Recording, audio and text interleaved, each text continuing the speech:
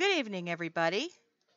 We are about to start week 2 of 669 Children's Health.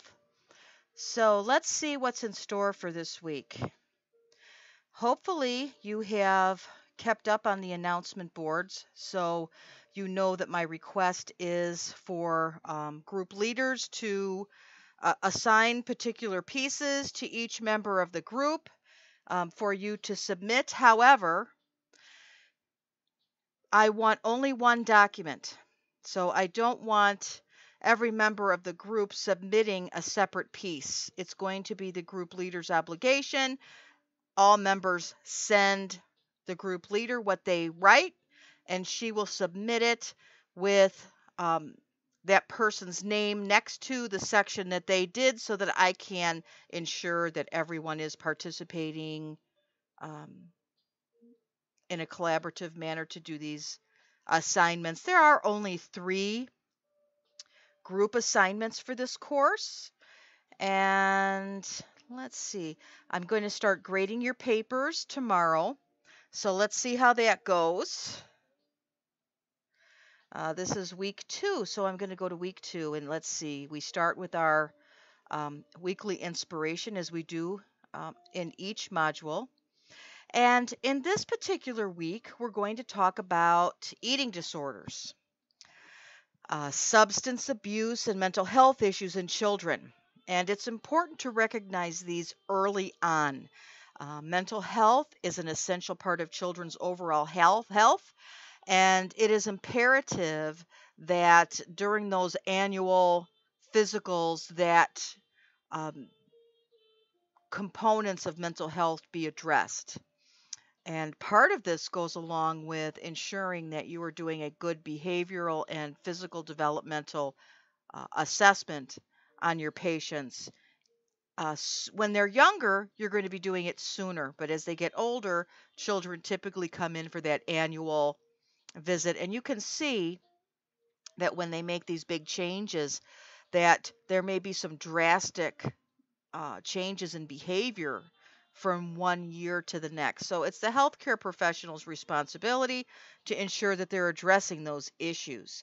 Um, Everyday stresses and even subtle ones can cause changes in child's behavior, like moving, new siblings, going to a new school.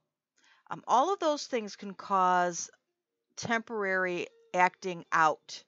Warning signs of more serious problems include issues at school, at home, with peers, changes in appetite, sleep, or daily routines, social withdrawal, or fear of things that they were not previously afraid of. So all of a sudden, they don't want to go to piano lessons anymore, or they don't want to go to um, play soccer. Other signs you'll see is a regression to behaviors more common in younger children, like bedwetting, signs of being upset, such as sadness, tearfulness, and crying. Self-destructive behavior. We're seeing this much more often now in those um, early and mid-teen years with people hurting themselves with head banging, cutting, self-mutilation, repeated thoughts of suicide or death. Now, to diagnose mental health problems, providers must talk to both the child and the parent to examine a myriad of behaviors and symptoms, the medical history, developmental, and family history.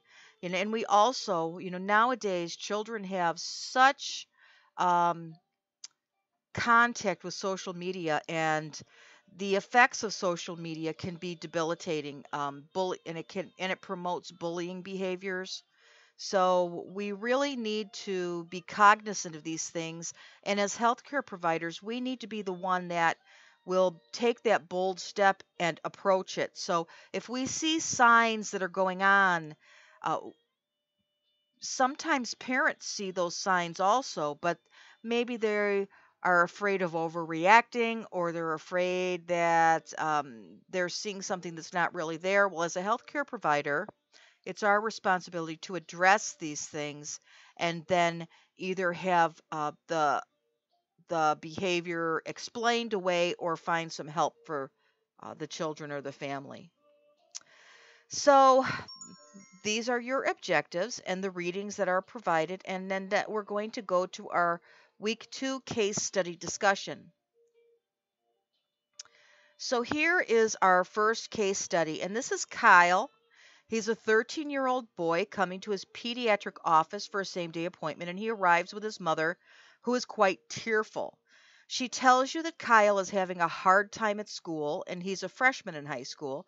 He doesn't have any chronic medical history. He has a younger brother and sister, and during this past summer vacation, he did not spend much time with his friends and preferred to sit in his room and play video games. Very isolating behavior.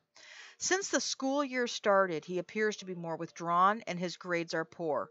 He's coming home with mostly D's when he was an A and B student in middle school.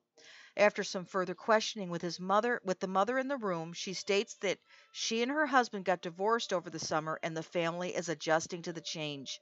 The kids spend most of the time with mom and every other weekend with dad. So there you go. There's that big red flag. So let's look at these questions. These are the questions that you're going to split up amongst your group members. And if there is an extra question, then that one question will be done in a collaborative manner.